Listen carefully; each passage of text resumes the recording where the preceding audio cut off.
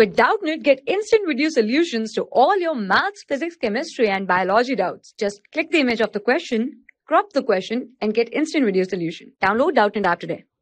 Hello everyone, welcome to the Doubtnut. Now the question is, find the following definite integral 0 to 1 by 2, 1 upon under root 1 minus x square into dx.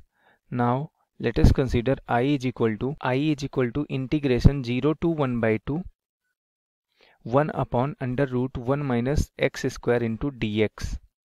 Now put x is equal to cos theta, x is equal to cos theta. Now differentiate it, so we get dx is equal to minus sin theta into d theta. Now in the next step, I is equal to integration 0 to 1 by 2, 1 upon under root 1 minus x square is what? Cos square theta into dx is equal to minus sin theta into d theta. Now I is equal to integral 0 to 1 by 2. This is what? 1 upon 1 minus cos square theta. Its formula is 1 minus cos square theta is equal to sin square theta. This is formula we use in this question. So we get sin theta into minus sin theta into d theta.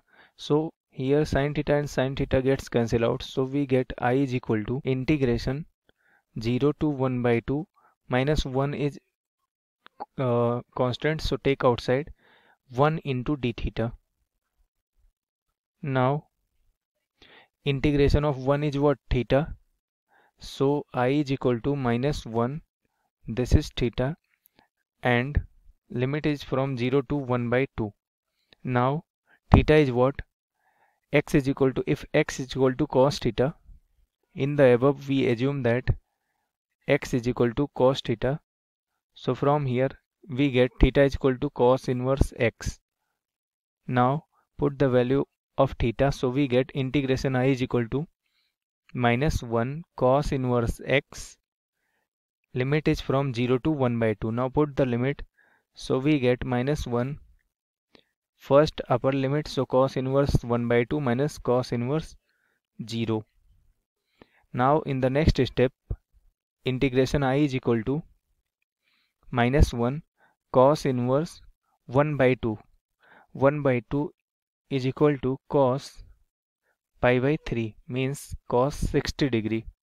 So put the value of 1 by 2 here, cos pi by 3 minus cos inverse cos pi by 2 is equal to 0. So put here the value, so that is cos pi by 2. Now I is equal to minus 1, this is pi by 3 minus pi by 2.